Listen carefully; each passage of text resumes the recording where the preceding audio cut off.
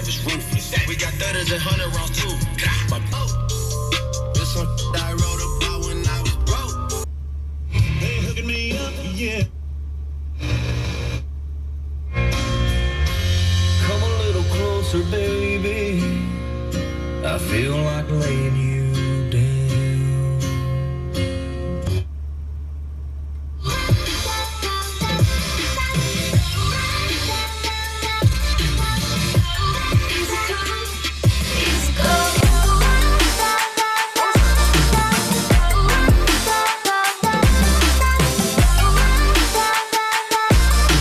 Just kind of wiring up my stereo. It's not that bad if you look at the colors.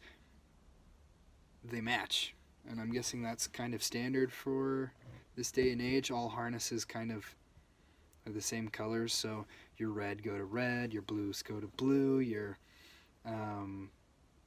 green with black stripe goes with green with black stripe, so no confusion there. The neatest thing though, if you look here, the little manufacturer guys, shout out to these homies. I don't even know who they are. They pre-strip them. So you just pop them off. Done. No biting wires. It's beautiful. This is what I took out. This is what I'm putting in. Flashy.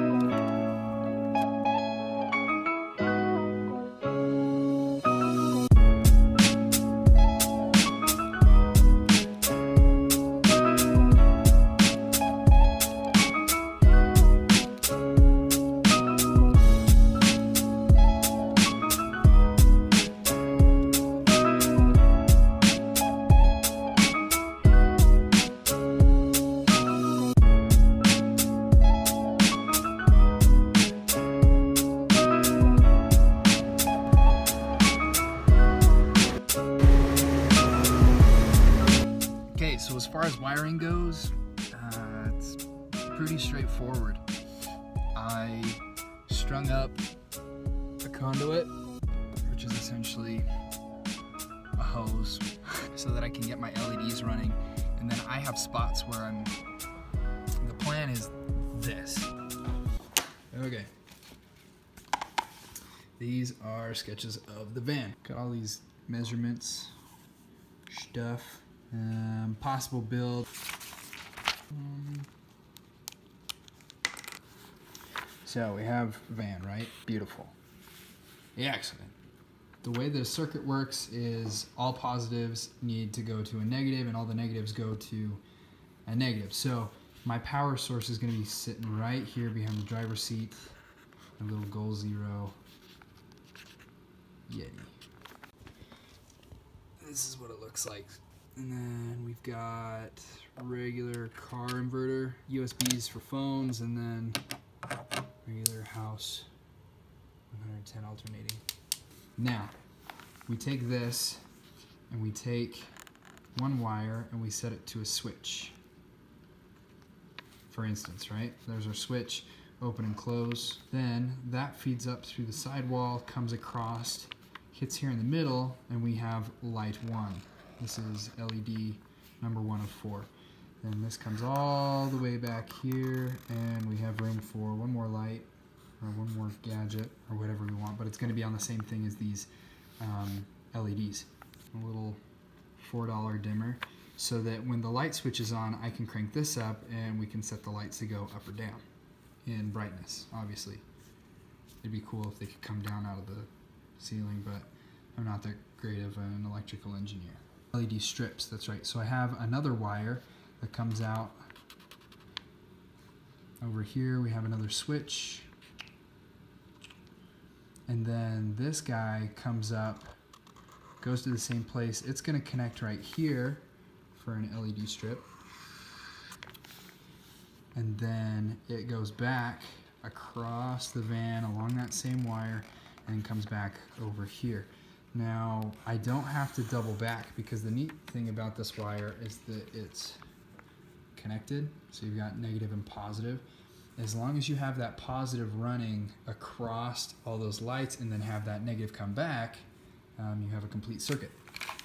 This right here, for our model's purpose, this is the Goal Zero solar generator.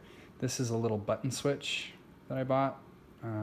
It just turns on and off. And then this is my dimmer by Z-Trades. It's not that cool.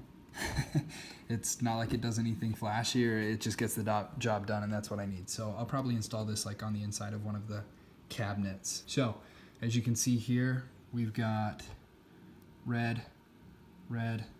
The switch just breaks up the positive. Positive goes into positive, negative goes into negative. So these two feed into the dimmer, and then the dimmer goes straight to the light source. So if I come over here and I hit on, now that we have that on, I should be able to turn this slowly. We should get light. Hey. And then if I turn it all the way up, it gets super bright. Dramatic. Let me turn it back down. This is my conduit hose. I fed that up through here, the wall. It goes all the way up through the wall. You can see it here.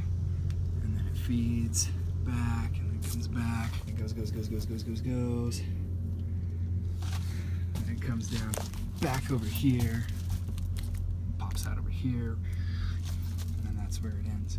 So all in all, we'll have 2 lights, 1, 2, 3, 4, ceiling fan, and then LEDs.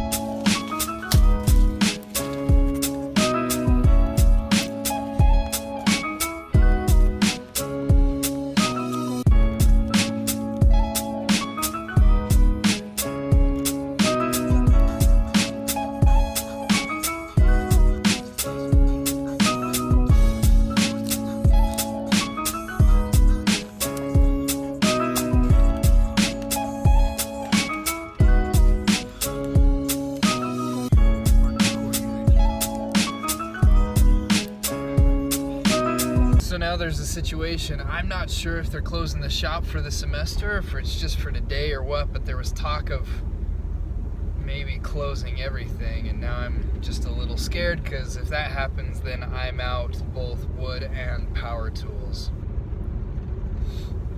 Looks like I'll be living in a moon van for the entire summer.